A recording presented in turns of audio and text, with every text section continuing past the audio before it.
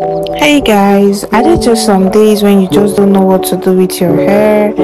Trust me, it's a general girl problem, and it's even much more difficult if you have natural hair.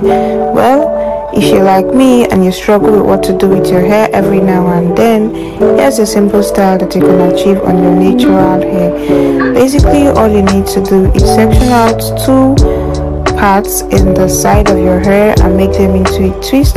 Put the rest of your hair into a ponytail, section out the part in the middle and twist it up to give it the base.